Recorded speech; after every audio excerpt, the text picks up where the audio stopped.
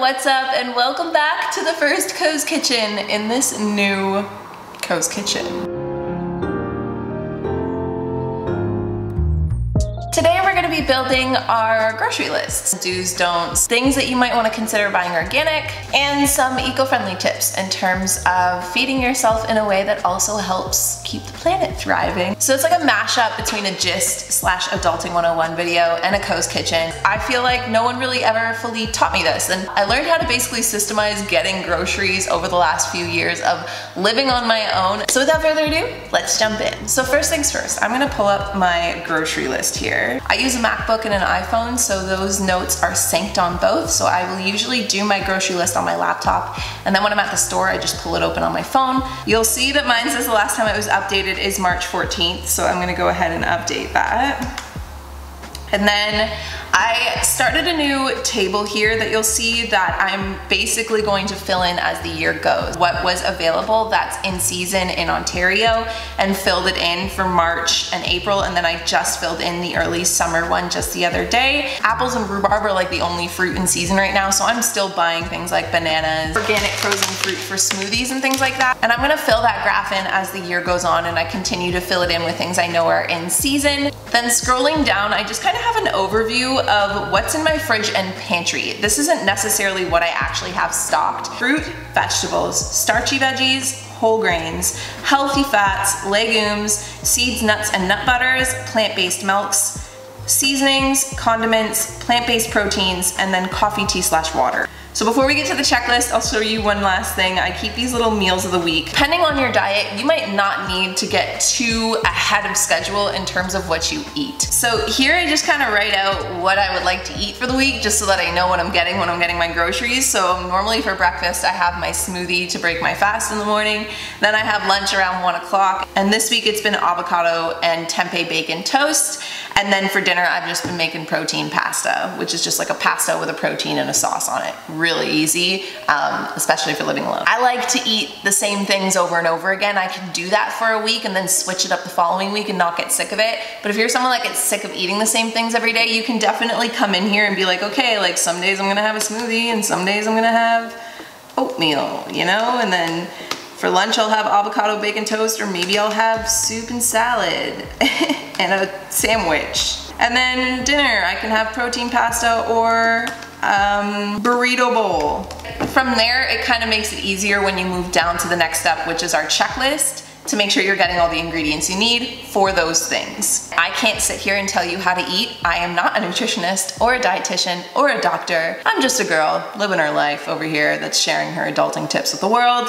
So take this with a grain of salt, but I also like to do the 80-20 rule in the sense of Monday to Friday, I eat pretty healthy. Like, do I sometimes have what I want throughout the week? Yes, but it's more rare than on the weekends, because Friday to Sunday, I'm way more lenient. I eat more processed foods. So under here, I might write something like weekend and then be like, okay, like this week I was really craving vegan mac and cheese. So I'll put this here to know to pick it up so I can have it on the weekend, and then that way I'm getting my hankerings and my cravings in, because I know processed food isn't good for me, but I also really enjoy eating it sometimes. Then I know that when I have my weekends coming up that I can just like go out and like get my vegan mac and cheese, or my vegan mozzarella sticks, or my vegan pizzas, or burger and fries from a restaurant. Then through the week, I feel good like eating my good foods, knowing that I'm not hardcore or intense about it. So scrolling down, underneath here we have my entire grocery checklist. Do I pick everything on this list up every single week? Absolutely not. When I'm ordering my groceries, I come into the kitchen, I open up my fridge, I open up my pantry, and then I look at my list and I see like, what do I need and what do I not have any more of? And then as I go through the list, I'll be like, okay, I'm out of spinach, I'm out of frozen fruit, I'm out of nut milk, I need some coconut yogurt, I need some decaf coffee because I'm out. Adding the seasonal vegetables or seasonal fruit that is local in your area if you're trying to do that. And then weekend, which like I explained, on the weekend I like to have what I want, so I'll pick up my wine, I'll pick up beer, I'll pick up like a vegan treat. For instance, this week, it's vegan drumsticks. Then scrolling down, I just have a staples list, because these are things that I don't necessarily need to purchase a lot, but things that I'll notice myself running out of. And then just in store is kind of just like the other areas of the grocery store, like toilet paper, body wash, kibble for Bentley, things like that. Find a list, either copying this one or creating your own, and then every single week, each time you get groceries, just kind of critique it a little bit or revise it or add a few edits in. You can even systemize this so that it's maybe financially focused, so that you have it as like, here's my budget for groceries, and then this is how much money I have for each section.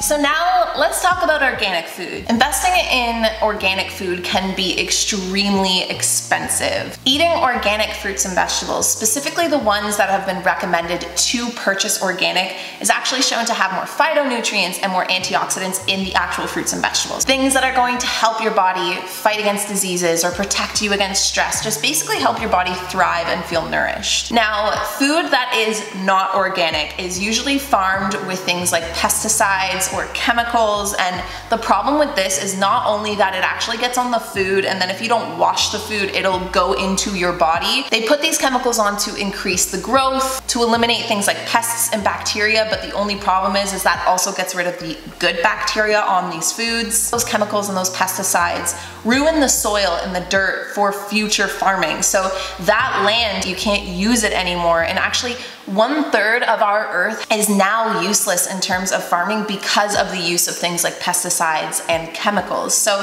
it's not good for our bodies, it's not good for our ecosystem or the earth, and I know that buying organic isn't totally feasible for everybody, but starting to make just small purchases here and there really makes a statement with your dollar. So the other thing to think about, which we're not going to dive fully into in this Koze Kitchen, is GMOs. In the US and Canada, the organic standards is that you're not allowed to use genetic modification in certain certified crops. So again, you're getting less GMO as well. There's actually an official list. It's called the Clean 15 and the Dirty Dozen. The Dirty Dozen are the 12 foods that you do want to invest in organic, and then the Clean 15 are foods that you can get non-organic and not worry as much. The Dirty Dozen are as follows. Strawberries are number 1, so they're the top thing that we should be getting organic. Spinach is number 2. Kale, collard greens, and mustard greens are number 3. Nectarines are number 4. Apples are number 5.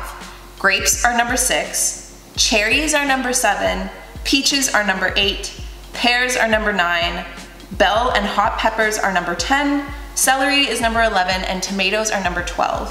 Again, I will condense those down below so you guys can have that list really easy and accessible. Now, the Clean 15 are foods that you can maybe skip getting organic unless you have the extra cash flow. These include avocados, sweet corn, pineapple, onions, papaya, sweet peas, frozen, eggplants, asparagus, broccoli, cabbage, kiwi, cauliflower, mushrooms, honeydew melon, and cantaloupe.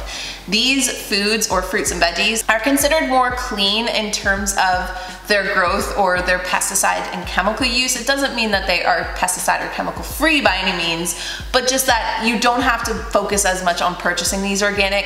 Focus on the Dirty 12 first. Now, something you can also look into is getting your produce from local farmers, especially right now in today's era and everything that's gone on in the last year. Why not support local businesses? So I did a bit of research just in the Ottawa area alone, and I found that you can do something called farm shares, where you basically purchase in at the beginning of the season, so spring, summer, or fall, or you can do multiple seasons, and then each week you get fresh produce from a local farm. If you eat meat or dairy, or if you know people that eat meat or dairy in your household, then you can still buy into these farm shares. You can feel good about knowing that you're getting local produce and veggies, but also local meat and dairy, and it's not coming from like a factory farm. So which again, topic for another time. By supporting local farmers, you're obviously putting $1 straight into the farmer's pocket instead of the grocery store chains, 1. 2, you can also feel better by having that connection with the farmer. You can ask specifically for those of you that might be picking up things like meat and dairy. Maybe some of the farmers can show you the animals or show you their living conditions so you know that they're living full, happy lives. You can also reduce plastic by bringing your own little baggies to package your fruits and vegetables or produce in while you're going to the grocery store,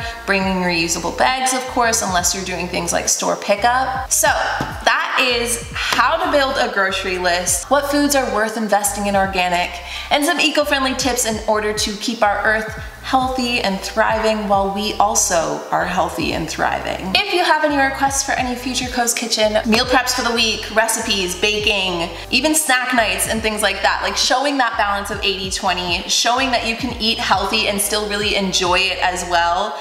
And yeah, that's really my mission here. So leave any requests down below. And outside of that, I love you guys all the way to the farm and back. I'm also really happy that Koze Kitchens are back. Other than that, I'll see you guys all in the next Koze video. Bye guys.